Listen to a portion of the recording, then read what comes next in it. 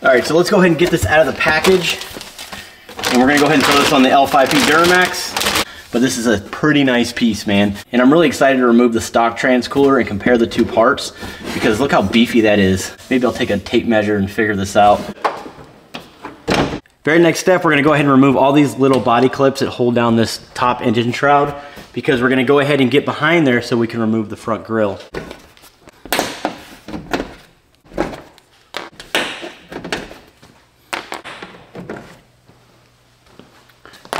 So once you've removed the 12 body clips, go ahead and place these somewhere. Don't lose them. After that, we're gonna go ahead and just simply pick this up and remove it out of the way. After we've done that, we're gonna go ahead and remove the 4 10mm bolts that hold the front grille on the truck. Basically, everything below is gonna be pop clips. The only issue about that is if you try to pull back, you're probably gonna break something or rip something. So you wanna go ahead and take some needle nose pliers, get behind there, and go ahead and just depress the back of those clips, and then just pull back on each corner slowly until they release. I did use a flathead screwdriver as well to get some leverage, and I'll show you guys where I depress those little clips. But again, don't pull it back, because you are gonna break this off the front core support. You don't wanna do that. And I'm sure these grills are not cheap. So yeah, use a nice long screwdriver, something like that, nice and wide, flathead. And let me show you what I'm talking about, because you can get hung up on this. And it's a very valuable tip. Like I said, you can push down like that as you're pulling back on the grill. And or if you guys have some needle nose pliers or some hose clamps with an angle, you guys can also push these prongs in and pull out. So that's how you do it. So now that we've removed the grill, the transmission cooler is actually right behind the bumper. Unfortunately, the only way to get this thing out is to remove the bumper. And the only reason why we have to remove the bumper, unfortunately, is because of this cross member. You're not gonna be able to disconnect the lines. Well, you're gonna be able to disconnect the lines, but you're not gonna be able to slide this out of place and then put that wider one inside. So unfortunately, we don't have a way of removing this cross member from the front core support. So once you remove the grill, you're gonna go ahead and remove 4 18mm bolts that hold the top of this bumper, and then get up underneath the truck on each corner. And you're gonna notice that you're gonna remove 1 15mm bolt underneath the truck. So let's go ahead and remove these now.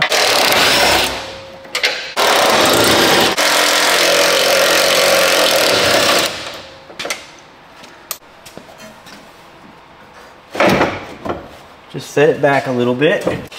That should be plenty, as long as this thing doesn't fall on me. Get you a little pick tool. We're gonna go ahead and remove these little dust caps.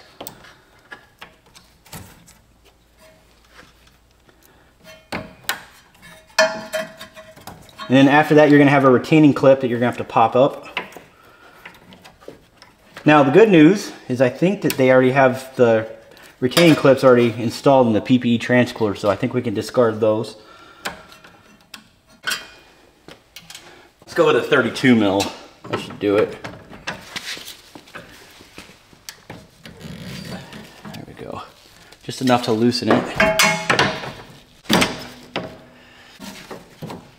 And here we go. All right, so they're loose. Now we're gonna go ahead and remove the 10mm bolts that hold the top of this trans cooler bracket in place.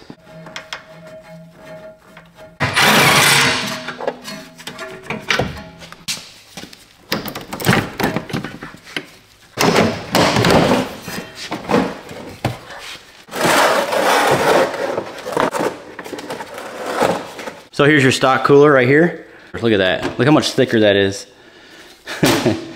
Actually, I'm curious. Let's just do this. So roughly 21 inches wide is what we're going on there.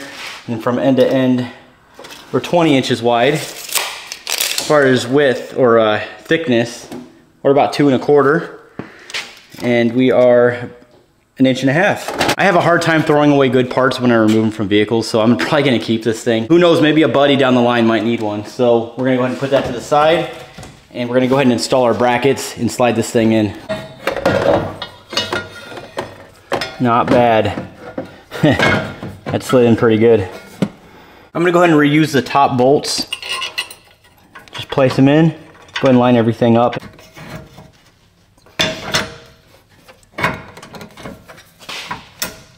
Obviously, you're gonna go ahead and push these lines back in. Once you hear a click, you're good.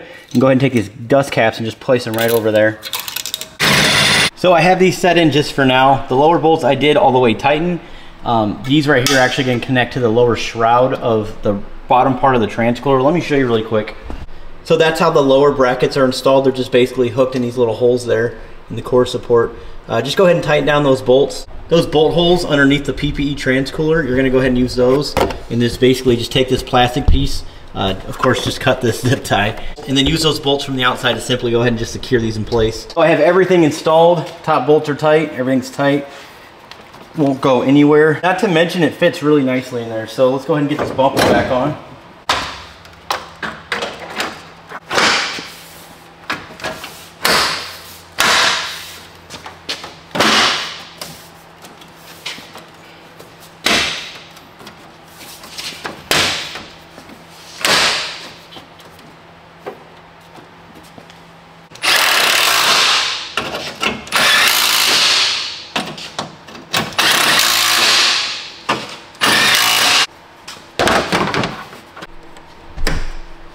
So installation complete. There it is, looks pretty sweet.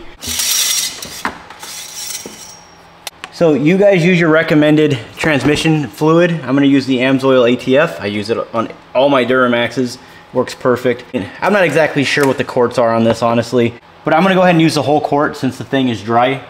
And we're gonna go ahead and drive it around, get it up to transmission temp, check, refill, make sure everything's good.